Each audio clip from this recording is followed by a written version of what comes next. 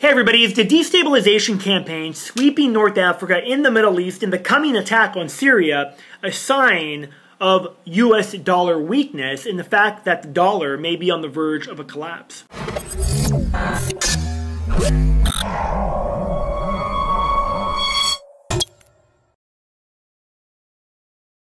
Hey everyone, I'm Fabian for Liberty, reporting for Alternative Media Television. So a lot of people haven't talked about how the destabilization campaign sweeping the Middle East and North Africa may be linked to the US dollar. That's what I believe.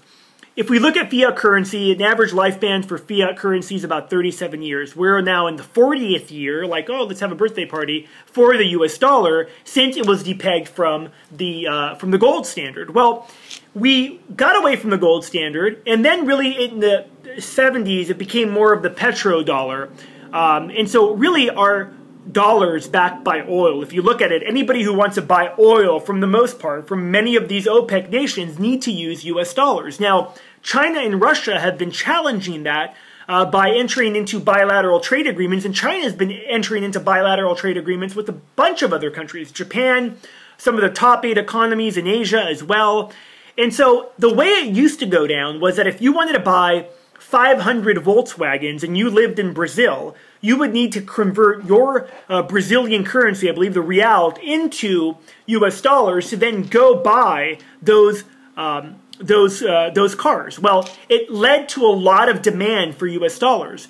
Well, we know with the spiraling derivative bubble implosion that's already taking place and leading the Fed to increase their balance sheet from 700, 800 billion to close to $4 trillion, we know that there's a lot of demand on the Fed to print new money to pay for all this stuff.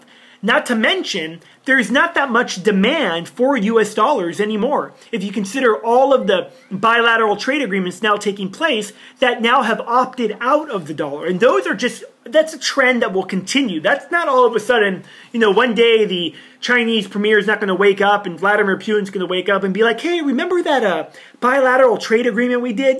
Let's not do that anymore. Let's have US dollars and let's lose about 3 or 4 percentage points of the transaction as almost a brokerage fee to a bankrupted West or a bankrupted Washington, D.C. I don't think so. So then, you must have, if you have a petrodollar, what do you need to back it? Well, you need a lot of oil, natural gas, mostly oil. That's why this destabilization campaign has been taking place. Egypt may not have a lot of oil, but they're on a very pivotal point. Suez Canal, and then you have Iran with the Strait of Hormuz, a very critical area where massive oil shipments are shipped.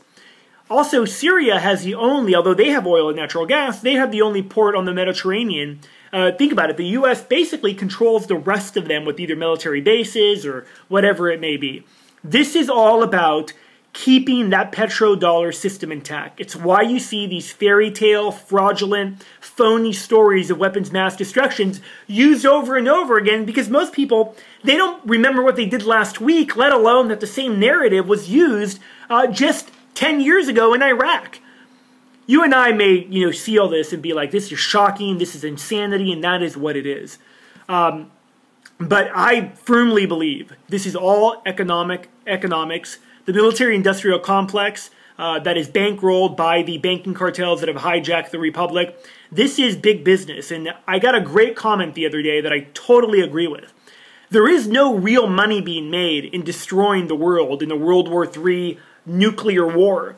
It's much better to have a bunch of these wars going on for a very long time. That's how they make the most money. And I think that's what we're seeing right now. I don't think China stands up to defend Syria. I think their longer-term plan is to watch the West bankrupt themselves, which isn't it funny to see France, England, the U.S. continue with the military campaigns when they're totally broke. It's like, the couple that is totally broke, massive credit card debt, but then they go down in their basement and they're going to start to print money or create phony money to continue to go out and buy more stuff at the mall. That's basically what America's become. That's what France and Europe and England has become.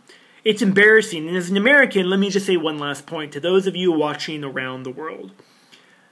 The majority of Americans don't condone these strikes. We don't approve of them, and they're not being done in our name. They're being done in the name of a totally brazen criminal government that has hijacked the republic.